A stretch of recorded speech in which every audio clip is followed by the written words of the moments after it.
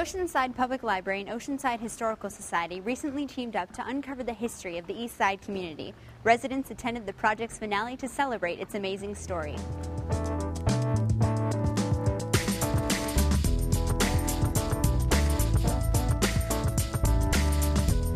We work with the Historical Society often on programs, and I mentioned to Christy that I was interested in doing something about the East Side neighborhood because I live there and also because we serve that community. The East Side neighborhood is always one that I've been interested in, but it was kind of by accident when I had another program here at the library, and I met with Monica Chapo-DeMarc, and we started talking about different program ideas, and I did mention to her that I would love to do a program on the East Side neighborhood, and then Monica was able to hook me up with people, residents, because she's a resident herself, and we had a workshop, and we invited residents from the East Side community to come here to the community room and collect photographs and stories. Christy shared these photos and stories to tell of Eastside's history, such as when the neighborhood got its affectionate nickname Pozole. There was a lady by the name of Anita Cruz Romero who lived there, and she had come to Oceanside around the turn of the century and had bought property. In fact, Mrs. Romero had several pieces of property in East Side, and she was very enterprising. But one of the things that she would do, she would cook the pozole soup, and she would put it in her wagon and go around the neighborhood and say, pozole, pozole. And Aurora relayed to me that people would, all over the neighborhood, would buy her soup, but also workers, field workers from Rancho Santa Margarita and around would come to enjoy her soup. Many residents contributed photographs to the East Side History Project, all of which told their personal stories of East Side. I was born in Oceanside. I was born in 1928 on Archer Street. Right off Mission Avenue, right there behind Econo. I was born in that little house right there in 1928. In 1930, we bought the house on San Diego Street, which is 306 San Diego Street. We bought the house there. And in 1959, I got married, and I moved to 709 San Diego Street. Peter Magana married in East Side's remodeled St. Mary's, the community's first church. Many of you will remember the original St. Mary's. And St. Mary's, of course, is located on 3rd and Ditmar, or Pier View Way in Ditmar. And the original building there, you'll see, was built in 1893. The original location was on the corner there, and they moved it when the new St. Mary's was built. And eventually, then this little chapel made its way to Lemon Street. And that's, you'll remember, it's now known as the Lemon Street Chapel. Going to school, the first 4 years, they had what they call the Americanization School. And that school was in existence from 1931 to 1941. I went to that school in 1935. That was my first grade. And you had to be 7 years old to attend school. We did not have kindergarten. And if you was of Mexican descent, that's where you went. Whether you could speak English or not, that's where you went. I went to North Oceanside School, which is now Coco's, the restaurant. And then we went to Mission Road School. And then I went to Laurel. We were the first students to be a grand opening for Laurel School. I remember growing up in Oceanside, I had such a good time. You know, we were young, we were innocent, and we just had so much fun there in the neighborhood. The neighborhood, I think, is more integrated now than maybe that it was in the 30s and 40s, because, of course, again, it was mostly a Mexican-American population. But the changes, and of course, again, you know, the Laurel School and the community centers, you know, what a difference that neighborhood, you know, in transforming, even just to get paved streets and a sewer system in the 1950s. And it's changed to a certain extent because, you know, some of those early residents, of course, are now dying out, and some of maybe long-time residents are moving out. So it's an ever-growing, ever-changing community. When it was established, there were a lot of really close-knit families who were just working really hard and doing their best in this new place. And I think it went through a time where it got sort of a bad reputation, and there's some things that were going on with gang activity and things like that. The gang was real active, and they had literally taken over our neighborhood. Our park, Joe Balderrama Park, was gang turf, but us and some of the people that I went to school with, we said, we're not going to stand for this. This is our home. So we got together, commenced to have meetings, and we actually got our neighborhood back. Eastside is one of those communities, just one of those little gems that you don't necessarily know about, but it has a story in and of its own. And I just love to be able to bring those out and to share them with the public, not only to honor the people of Eastside and give them their due, but then also bring those stories out to share them with the rest of the community. There are many untold stories not only in Eastside but in all of Oceanside, and the Library and Historical Society will continue to bring these stories back to life. For KOCT, this is Julia Swain.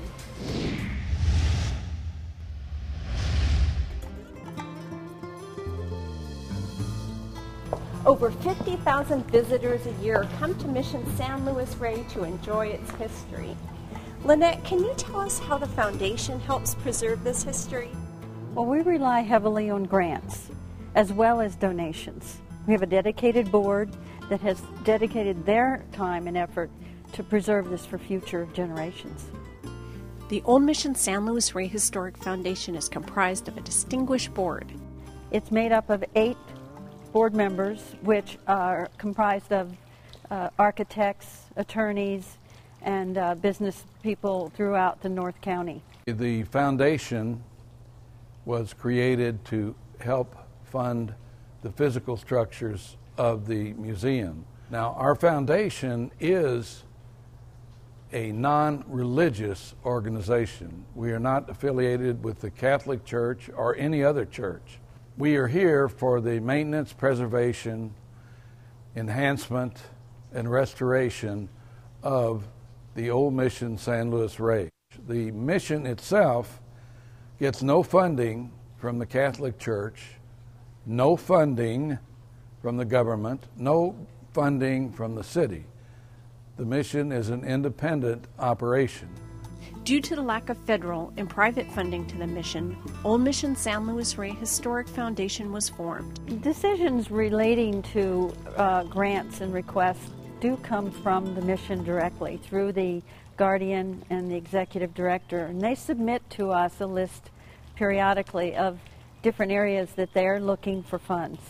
So we then in turn go out and try to secure grants and or donations any way we can to support their efforts. The foundation is specifically looking for funds to help the mission with city water, with the seismic retrofit, and as you know, this is visited by school children every day, many visitors, and we want to make sure that it's totally safe, not to mention all of the artifacts that are housed here at the mission and the museum.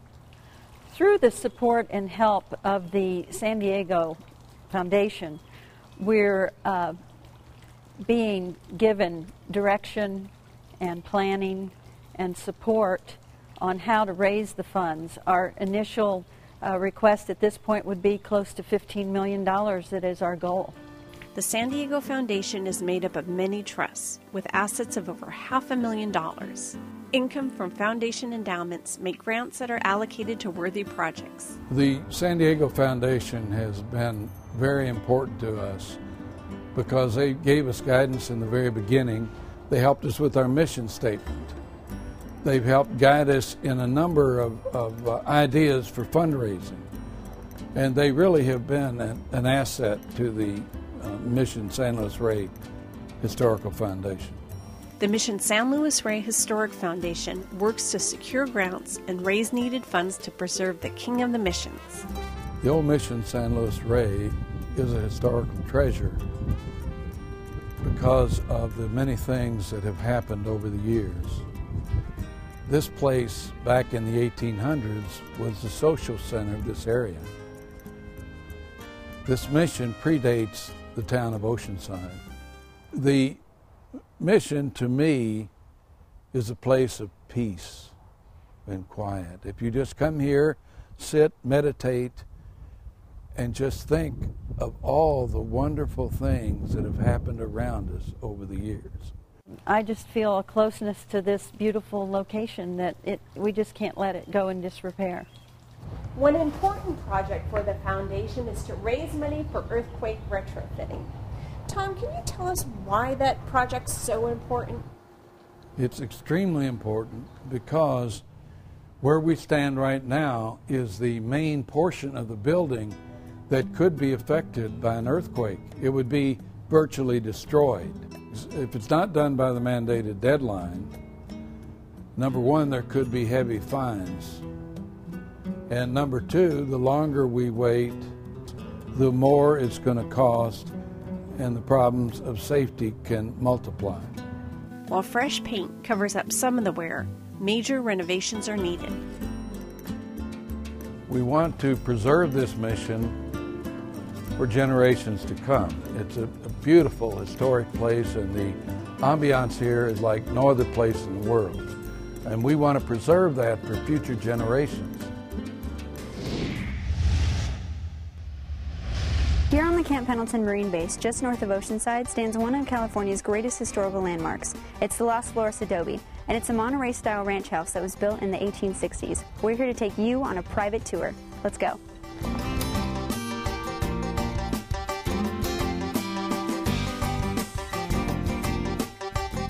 This two-story, 15-room adobe sits on 50 acres just inside the Las Pulgas Gate. We met with experts Faye Jonason and Don Hubbs to get a closer look. In 1841, Pio Pico got the land grant for this 125,000 acres.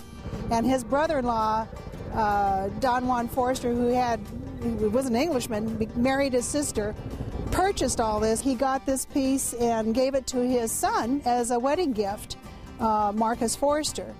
And at that time, they built the house, the two-story adobe, in 1860. Las Flores was bought from the Foresters by Richard O'Neill, who would then lease it to the McGee family. The O'Neills ran the ranch. It was 125,000 acres. This was 50 acres that they were allowed to, they leased out to the McGee family. Through the times of different owners and residents, this once thriving ranch holds many stories. One of the stories is that Mr. Forrester used to pay people through this window. Oh, we used to pay them? Mm-hmm. Ah, okay. Workers? Yeah, it would be the McGee workers. The McGee workers? Yeah, that were here. Now, the neat thing about this window, if you look here, there's some original writing. Somebody's taking phone messages or whatever, making notes. Those are original to the house, to the McGee time. And if you look at this part, this is what, when they were taking paint samples of the house, trying to figure out what color was there, this is the kind of sampling that they did. It's my understanding that the stagecoach line went along the telegraph lines, and that this was a major station for telegraph. So communication came through here. This was a major place. Jane McGee, known as the Lima Bean Queen of Southern California for growing lima beans at Las Flores, lived on the ranch when Camp Pendleton bought the property in 1942, the same year President Roosevelt himself came to visit. She was concerned that she would have to leave this lease that she had had in her family for so long. Mm-hmm. So President Roosevelt assured her that so long as someone of her family, of her generation, was living here, they could continue the lease, and they did. In 1969, this became a national registered site, National Historic Landmark. What makes the Las Flores adobe even more historically significant is that just a few hundred yards north from the house sits the ruins of La Estancia, an adobe built by Native Americans in the 1820s. Richard Rothwell, the president of the Camp Pendleton Historical Society, shared with us its amazing story. Julia, we're standing here at the only remaining portion of a building that dates from around 1823, 1827, thereabouts, called an estancia. And an estancia was part of the church system, but it was not a mission or a church. It was sort of an outbuilding where people might stop and get rest as they were going from mission to mission, a place where the local Indians could store their grain, and a chapel where the visiting priest might come and say Mass. The first photos were taken in the 1870s, and what this is illustrating is what it looked like in 1872 to 1875. Now, there's a lot more in this photograph than there is right here. Right. This is 2008, and all we have left is this little bit. Historically and through the archaeological studies, we think that this was a Luiseno village of Uxmal. And all of the shell is coming from the middens, or the kitchen garbage heaps. Right. From shell, from all the seafood resources, all the plant resources. This place has an incredible story. So part of our job here is to preserve this and to interpret it. What's going on at Las Flores Adobe nowadays? While Camp Pendleton hosts regular tours at the house, it's undergoing lots of restoration to not only preserve the structure, but keep history alive. On this wall, we actually had a crack that went from the very bottom of the floor here all the way to the roof up on the second floor. This was before the earthquake retrofit, and so what we saw was this huge crack in the wall that was there, but the wall didn't fall down because the wall is so very thick in adobe. Now, one of the things that had to be removed from the adobe walls is concrete. And you can see here we have a real thick slab of concrete. There's some green paint. And on the other side of this we have wire. Now, this cannot be on adobe walls because this is what prevents the adobe from breathing. And then what you'll have happen is the adobe wall will actually melt on the inside of this, and then the whole structure would just collapse. So this stuff had to be removed, and then on the inside of the wall, steel rebar rods are put in because of the earthquake and because of those cracks that Faye was talking about. So this structure should be around for several hundred more years, at least. With the renovations that's happened, we do have to keep safety in mind. So we've done some renovations, and one of the most important things is the fire suppressant system. To do that and to have as less amount of impact on the building as possible, we had Dr. Porter from the University of Vermont, who also has volunteers come and help every year. So they did column samples to find out how to put the pipes in, and we have not water, but mist. So if there is a fire, it's very up to code and very safe. Well, that's it for our tour. Stay tuned in the future for more stories right here on Camp Pendleton. This is Julia Swain.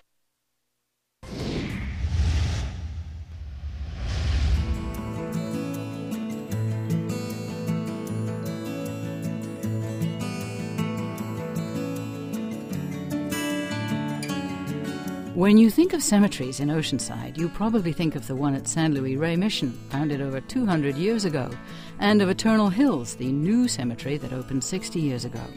But Oceanside has other historic cemeteries with stories to tell. How often do we drive by the cemetery gates, never thinking of all the memories that are buried inside? This is Oceanside's Ocean View Cemetery. It was established almost 115 years ago. The Ocean View Cemetery was established in 1895, and the first owners were the Oddfellows. So the cemetery was referred to as Oddfellows Cemetery, or even the IOOF. It was the first cemetery in Oceanside city limits, but this was considered still out of town because the center of Oceanside was at Mission and Hill, and if you wanted to bury your loved ones, you had to either go out all the way to the San Luis Rey Valley or to the Buena Vista Cemetery out on Vista Way, which was at that time called Wall Street.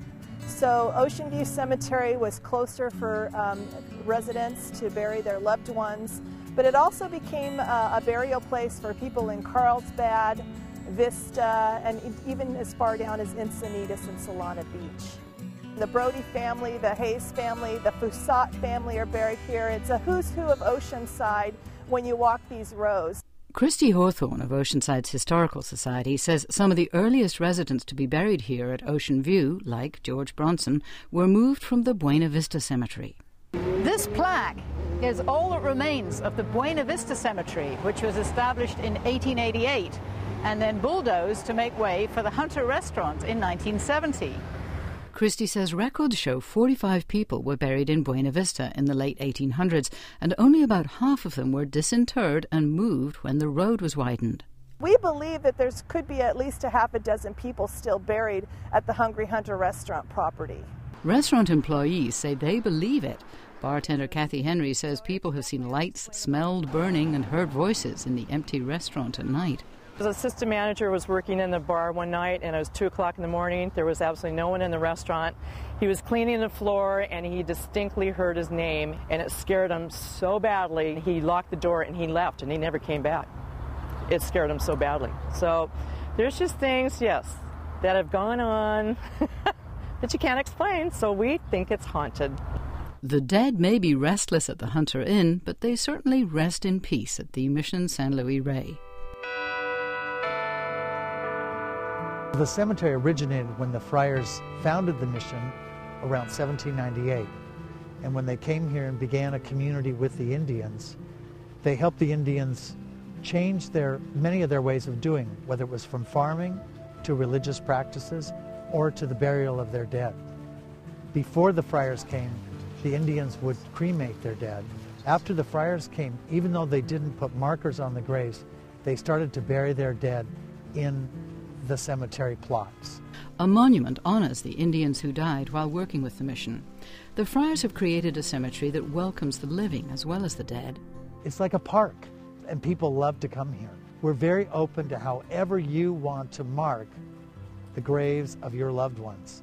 The friars are also open about who they bury in their cemetery. It doesn't matter if you're Catholic, Jewish, or Buddhist. All are welcome to find a final resting place here. And the monks are keeping up with the changing times. They plan to expand the cemetery soon to offer what they call green burials. It'd be like an oak grove, small oak grove, and one would be buried there totally according to green techniques, which means there would be no casket. You'd actually be wrapped in cloth, and you would become part of the ground, much as the Indians originally did back in the late 1700s and early 1800s. Funny how things come full circle. The skull and crossbones over the cemetery gate was put there by Disney when they shot the movie Zorro at San Luis Rey. While it was there for a movie, it is actually very appropriate for a Franciscan cemetery, because it was very common for St. Francis and many people, holy people at his time, to constantly reflect on the imminent nature of their own death as a way of pursuing the spiritual life. It's a beautiful thing actually to have spiritually for us, to just remember that none of us know the time or the day. Just around the corner from San Luis Rey Mission is another, much smaller cemetery, but you don't want to miss it. It's the All Saints Episcopal Cemetery. This little church and cemetery was started by some English settlers. They heard about the cheap farmland in this valley, and they came over from England, purchased this, and thought they'd be farmers, but they weren't very good farmers. But at any rate, they established this little church and built the church in 1890 and had the first service in the church on Christmas Eve of 1890. James Harper, known to his friends as Rip, lovingly takes care of the small cemetery with its 432 graves. Its tiny church, made of redwood, still has the original wooden pews from the late 1890s. This is the organ that played here for the first service, secondhand, from a Catholic mission down in San Diego, and we still use it today. It's a pump organ, and the same lady plays it for us now, has been playing it for about 25 years. Only those who have relatives already buried in this cemetery are eligible to be buried here, plus the Episcopal Diocese and a few parishes have plots. My lot is right here where my wife is, right there. I go by Rip, and so I had it put on this tombstone. My name is already there. It's everything except the date of my death, and I hope that isn't too soon. I'm still young. I'm only 91 years, 7 months, and 20 days today. Here's one man who knows cemeteries are not scary places to be. They help keep memories of history alive, and they remind us of what's in the future for all of us. Oceanside's Pier is the city's most recognizable and popular landmark, but what most residents don't know is that it's celebrating its 120-year-long history this year, and this is actually the 6th pier that Oceanside has had. The first one was built in the year 1888. A great place to begin our journey back in history was at the Oceanside Historical Society, where we had a chance to meet with President Christy Hawthorne. The first pier was built in 1888 and was at the end of Couts Street. And Couts is now known as Wisconsin Street. It lasted a very short time because it was probably built too low to the water, and the first or second storm of the year actually washed it out. The second pier was completed in September of 1894 and was named the Little Iron Wharf, not only because it was very short, but because its pilings were made of iron for strength. That pier lasted until about 1900, and it was still standing, but the town was clamoring for a third pier, and by 1903 they built a new pier, and this time the pier was called the Steel Wharf. And the reason why it was called the Steel Wharf is because the city of Oceanside purchased steel from the railway, and some of those pilings were actually steel rail from the railway, and it was, I think, to the length of 1,900 feet. But even with steel to strengthen Pier Number 3, the Pacific eventually tore it down, and Number 4 was created in 1947 with cement walkways at its base, similar to those of today's pier. However, like all the piers before it, the 1927 pier's demise was that of storms, destroying it in 1947. The fifth pier, a huge celebration for Oceanside, would last nearly 40 years. But by the 70s, the storms, the tide began to take its toll on this particular pier. We lost the bait shop at the very end. We started to lose pilings, and little by little the waves whittled this particular pier away. And so, Oceanside began construction on its sixth and final pier.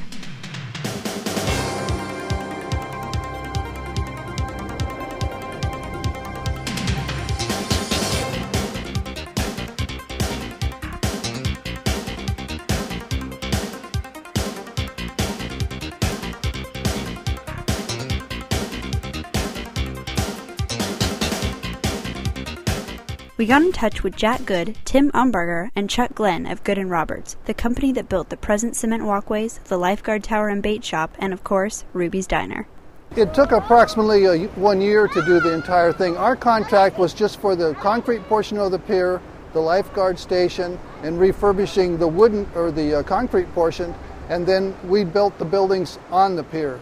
We not only did a lot of reworking of the concrete foundations on the end of the pier on the street side, but a lot of the timbers were replaced. The lifeguard tower was replaced. We built a facility or a building on the very end of the pier to house a restaurant of some kind. The pier is built with wood piles. They're encased in a rubber coating for protection from the elements of the water. They're driven into the sand base and to a point of so many blows per inch, which means that they've reached their maximum strength spot, their bearing. And the only weakness is that over time those wood piles will deteriorate as they did before, and then they'll do the same thing again. But it's probably another 20 or 30 years before that happens, or possibly a large storm. The location of the towers midway down the pier was based on the surf line. Lifeguards could patrol upstairs, and their equipment and the bait shop were down below. Now the pier could serve several purposes with the new additions Good & Roberts would build on it. This pier is built to house many people on the pier. You can put vehicle traffic on this pier, no problem. The sixth pier we know today celebrated its grand opening on September 29, 1987. As part of that celebration, residents were given a chance to have their names carved onto the pier's wooden railings for a $25 donation. These engravings are still visible today and serve as a remembrance of the day Oceanside spent celebrating its newest wooden pier, the longest on the West Coast. The pier is a wonderful outlet. It's a great outlet just to come down and enjoy a day, take a walk, come down and have a lunch. We've always enjoyed being on the water, and this is a great way to enjoy it. Kids, families love to walk along the pier. The couples, it's a very romantic walk to walk out into the sunset, walk to the ocean, look back at Oceanside. It's a very fun aspect. The highlight of any trip, any visit to Oceanside is walking out to the pier and getting that feel of what Oceanside is all about. And that concludes our look back at the pier's 120-year-long history. This is Julia Swain for Inside Oceanside.